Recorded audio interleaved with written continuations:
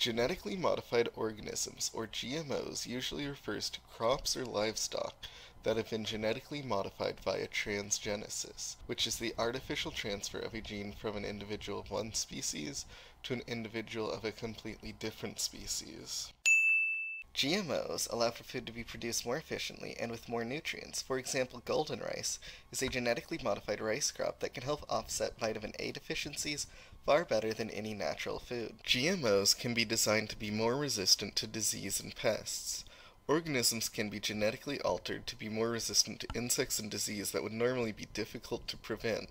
Humans have been safely modifying organisms for thousands of years through their use of selective breeding. There is little evidence that transgenesis poses significantly more risk, and it can provide the same benefits of selective breeding in a far shorter period of time.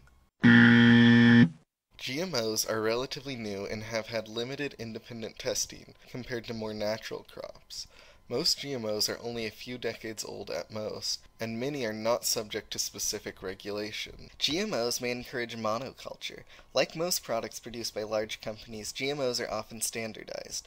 This means that if a disease or other affliction becomes capable of attacking a GMO crop, it would likely wipe out a huge amount, and far more than it would have when each farm's crops were slightly different.